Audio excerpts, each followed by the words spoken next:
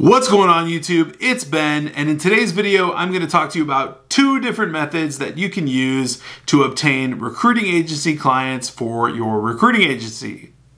All right, so you've opened up a recruiting agency. You've got a business email, a website, a logo, an LLC. You've got pretty much everything you need to get started, but one thing: clients. So method number one. Now keep in mind, this is a very traditional method. It's been used for ages. It still is used, of course, regularly by recruiters, recruiting agencies, solopreneurs, big corporate agencies, all that kind of stuff. And it's very much simplistic, meaning it's a straight line from you to the client. And essentially it works like this.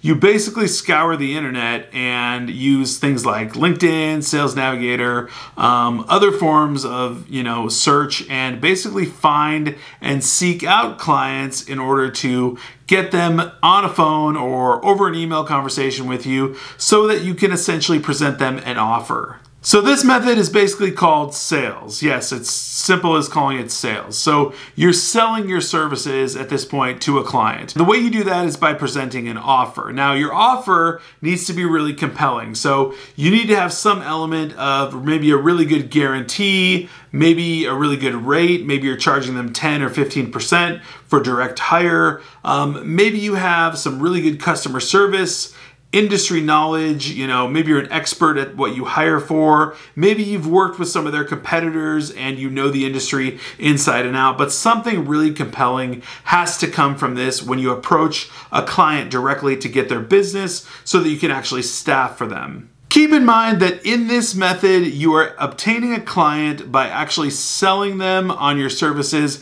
getting them to sign an official staffing agreement with you, meaning that it's contingent upon hiring someone and they will pay you after you find them a candidate. So you are signing an official agreement when you go about it doing this method.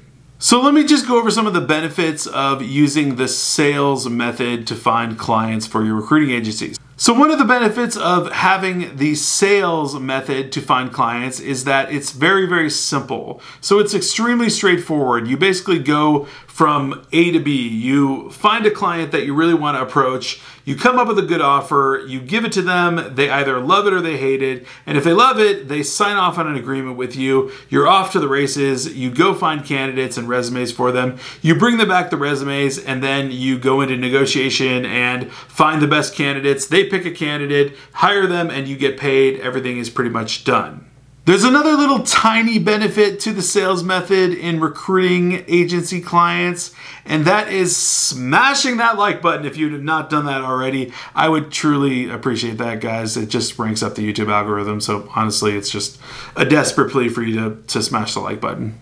All right, so on to method number two. So I mentioned there was a different method that you could find agency clients for, and this is basically one where you kind of put the cart in front of the horse. You basically do everything that I just mentioned, but you sort of do it in opposite order, and I'm going to go over that right now. Okay, so the second method I want to talk about is basically called pro-marketing, or as industry insiders might use the acronym MPC, which means most placeable candidate.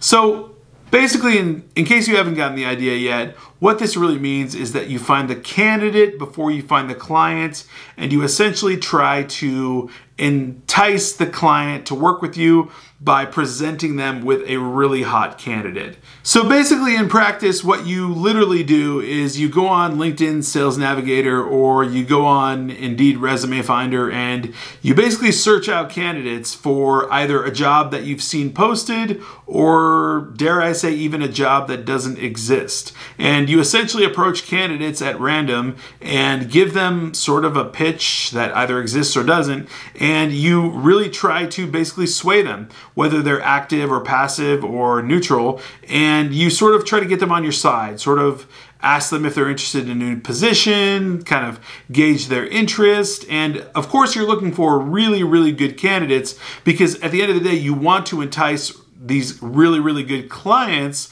so that they're salivating over the people that you're sending them, because otherwise they're not really going to care. So you have to find really, really good candidates. Now, keep in mind, this requires hours, if not weeks of a couple searches and a lot of work to find good candidates when you're doing the MPC candidate before client method. Now, a lot of people implement this method because for whatever reason, they're afraid to actually approach a client unless they have a candidate in hand. And I personally highly disagree with this, and I really don't know why you would need to have a candidate in hand when you approach a client. I don't think it's necessary at all, but some people do, and so they are willing to spend hours and hours working without a signed agreement, finding a candidate before they would find the actual client and get an agreement signed. But I'm not going to be all negative Nancy about the entire thing. There are some pros to using MPC marketing and finding candidates before clients, and so I'll go over those right now. One thing is that you're not showing up empty-handed to a hiring manager. So when you do approach a hiring manager at a certain company,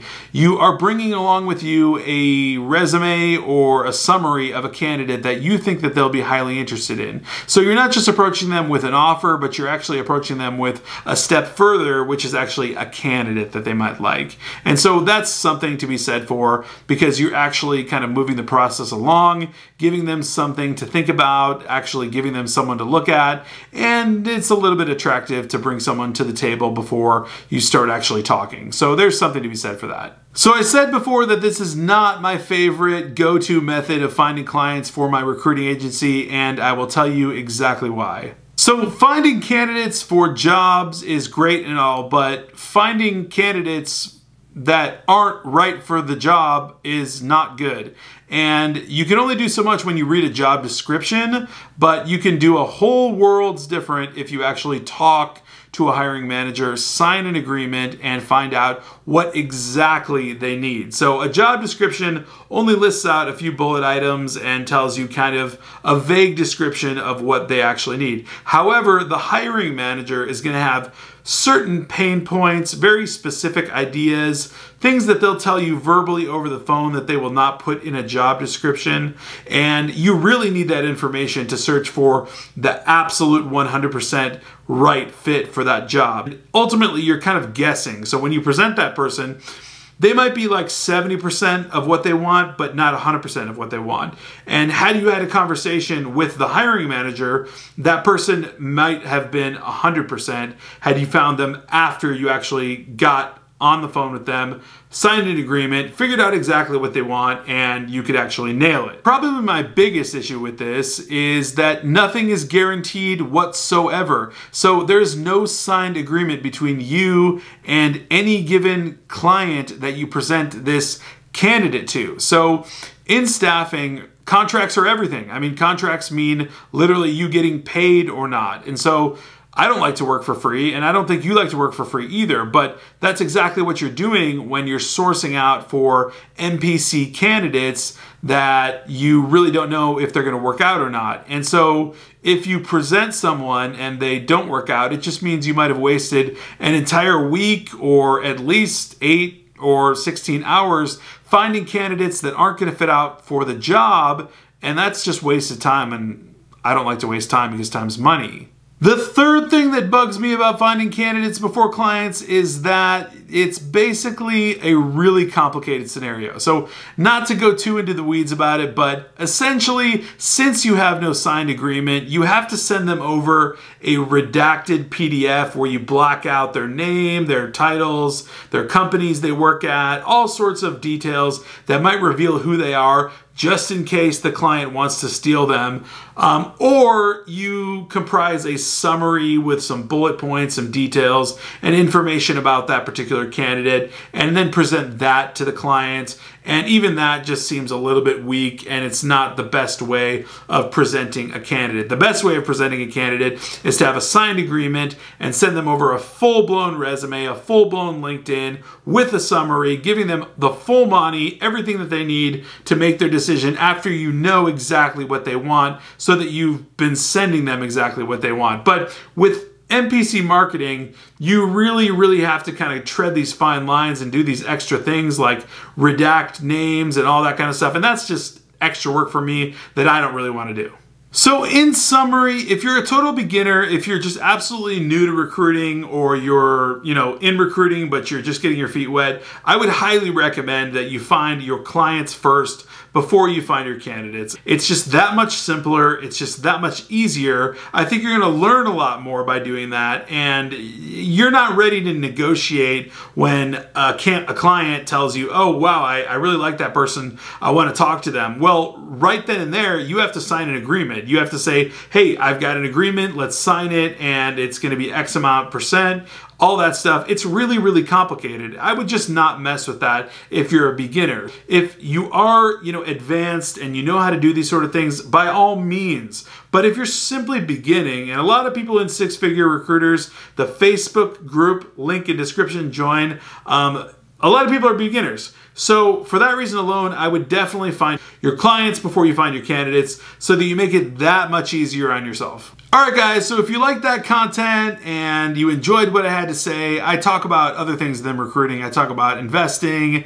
business, entrepreneurship, everything in between. And so if you like that kind of stuff, if that's your style, definitely smash the subscribe button. I would truly appreciate it. And that's all I've got for today, guys. I will definitely be catching you on Saturday. Take care.